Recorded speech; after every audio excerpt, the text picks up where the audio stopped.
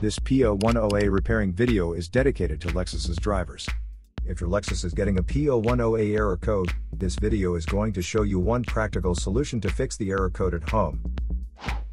Use the ZEUS app to scan your vehicle and see the error code P010A. This code means that there is a detected problem with the MAF airflow sensor or circuit. Here are one of the most practical solutions to fix Lexus's P010A error code. Method A, MAF Sensor. MAF sensors are located between the air filter and the throttle body. Carefully remove the MAF sensor from your car and do a quick inspection around. The wire inside often gets dirty and needs to be cleaned. You can spray the MAF sensor cleaner onto the wire perpendicularly to the ground, so that it won't damage the MAF sensor.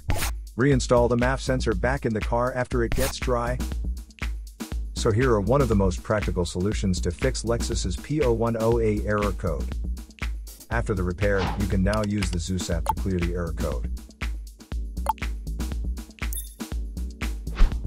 And tap the rescan button one more time to make sure everything is fine with your vehicle.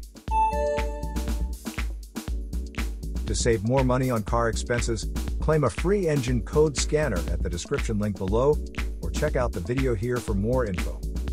You're also welcome to leave comments below. Our mechanic professionals will answer them shortly. Don't forget to like and subscribe to our channel. Thanks again for watching this video.